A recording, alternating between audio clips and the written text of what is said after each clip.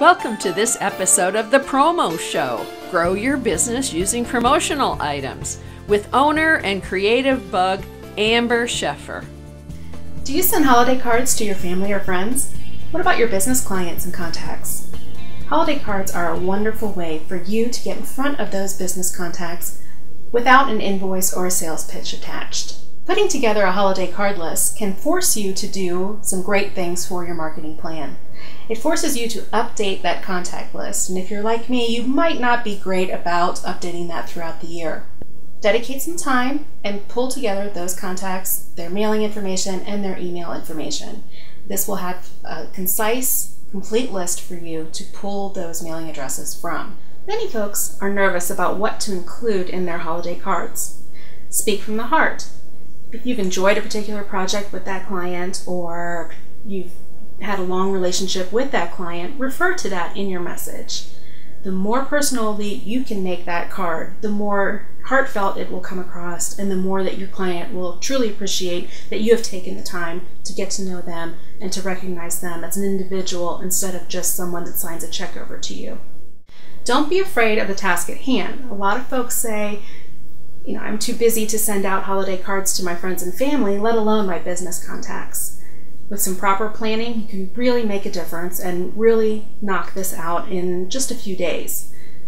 Organize your mailing list, organize those contacts, make sure that they're updated, and think about whether or not you want to include little extras like a card that has a photo of your staff, or perhaps a little gift tucked into the card. When including a gift in your card, you don't have to spend a lot of money.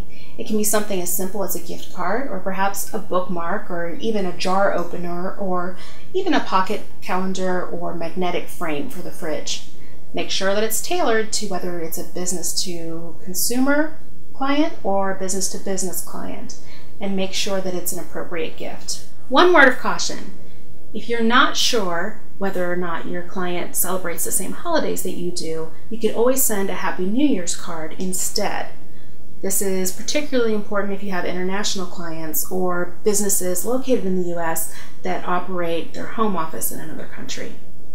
Can't go wrong with a New Year's card, and be sure that it's a paper card and not an emailed card.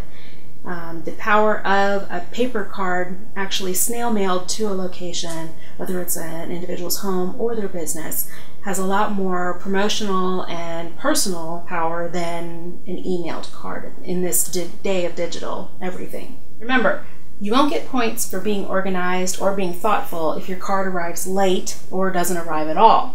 So start off with a plan, make sure that you're organized, and make sure that you send those cards out. There's a variety of different cards that you can choose from recycled, from ones that include a recipe, from those that are photo in nature or very artistic, or perhaps might feature one of your existing other clients. All of those are great ways to set your business apart and truly show that you appreciate the relationship that you have with your client and your customers. For more information about business cards and how to send them, please visit our website and download our tip sheet to help you this year.